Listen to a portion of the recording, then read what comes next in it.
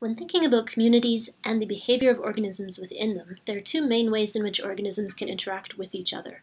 The first is cooperation, where different organisms benefit from interactions with each other in a community, and the second is competition, where organisms are vying for limited resources and the fittest organism typically comes out on top. In the soil, plants, insects, fungi, and bacteria are all jostling for nutrients, with each working to carve out an effective niche to call home. For microbes, communication, cooperation, and competition are frequently achieved by the sensing of their environment and by secreting different enzymes and molecules. Nutrient availability is a major determinant of microbial behavior and can frequently influence cooperation and competition decisions. On the cooperation end of things, classic examples include quorum sensing and the secretion of compounds that can be considered as public goods. Microbes can also coordinate their behavior and communicate with more distantly located organisms through the release of airborne volatile compounds.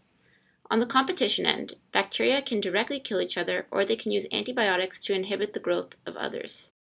The classical Streptomyces life cycle starts with a spore that germinates and grows through hyphal tip extension and branching, forming a network of cells that penetrate into their growth substrate.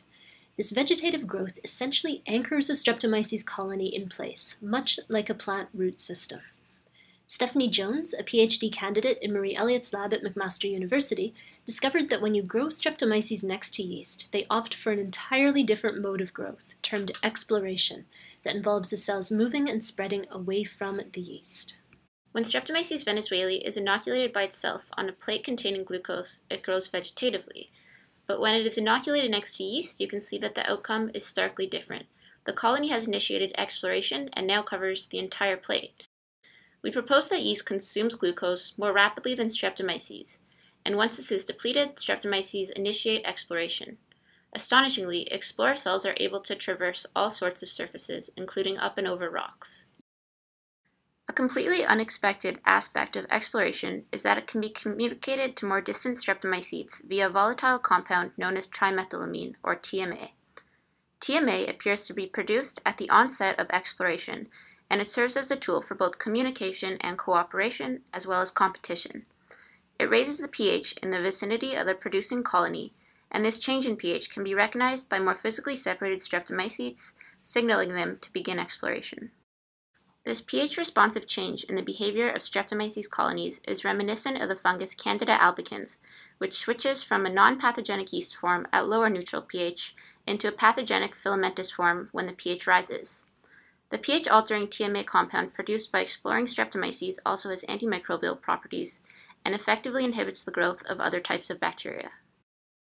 Microbial communities are highly dynamic, and there is obviously so much that we don't yet understand about what happens in their natural environments.